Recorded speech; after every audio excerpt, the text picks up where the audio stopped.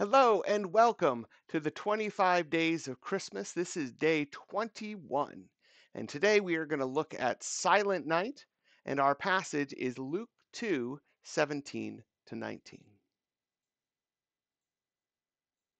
And when they saw it, they made known the saying that had been told to them concerning this child. And all who heard it wondered at what the shepherds told them. But Mary treasured up all these things, pondering them in her heart. Luke 2:17 to 19. So today we look at one of the favorite carols for most people, or for a lot of people, is Silent Night. And this song, it was written by Joseph Mohr. Joseph Mohr, he grew up in Salzburg in Germany and had a pretty rough childhood, but eventually he went to the seminary and was ordained, and then was sent to Obendorf, which was just a little bit north of Salzburg. And there he met a man whose name was Franz Xavier Gruber, who was a teacher, but also started to play the organ at the church where Mohr was serving as a priest. And so one Christmas, Moore needed a Christmas carol for his Christmas Eve service. And so he pulled out this poem that he had written a couple years before, ran over to Gruber's place. And this was Christmas Eve. He ran over to Gruber's place and said, "I need a Christmas carol." And so Gruber put together the arrangement for this song. And one of the interesting little facts is that their organ had been damaged by floods.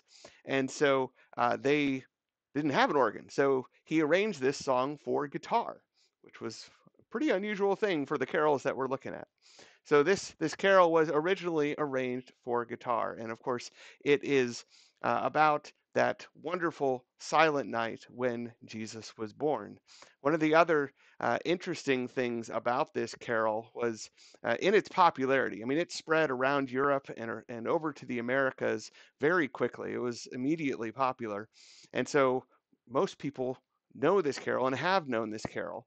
And you may have heard this before, but back in 1914, in World War I, German and British soldiers began having widespread unofficial ceasefires. Like they would stop fighting in the war, and the soldiers would cross the trenches and exchange gifts. They would give food or tobacco or alcohol or souvenirs and different types of things, mementos to each other.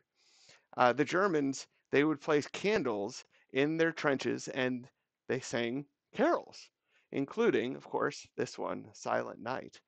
And of course, then the British responded with singing carols as well. And so it's amazing to see how literally this song and others like it, the Christmas and Jesus, stopped a war in its tracks. Now, unfortunately, the fighting would continue afterwards. I kind of wish it could have it could have worked it out there, but it's amazing to see that that kind of effect that Christmas can have on people. And, the Christmas season is known for its busyness, isn't it? You're running around with all kinds of things to do. There's parties to go to, concerts to go see, pageants to be in.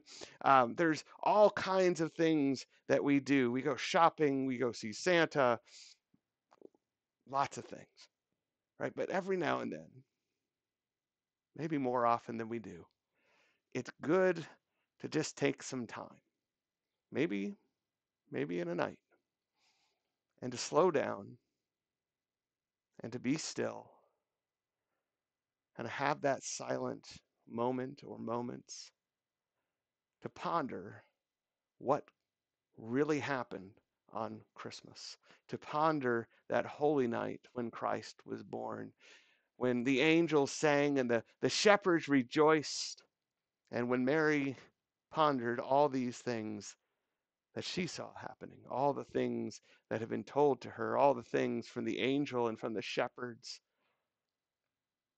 It's good to have those silent nights when we can just reflect, when we can be still and know that God is God, and just be in his presence and remember Jesus is really what this is about.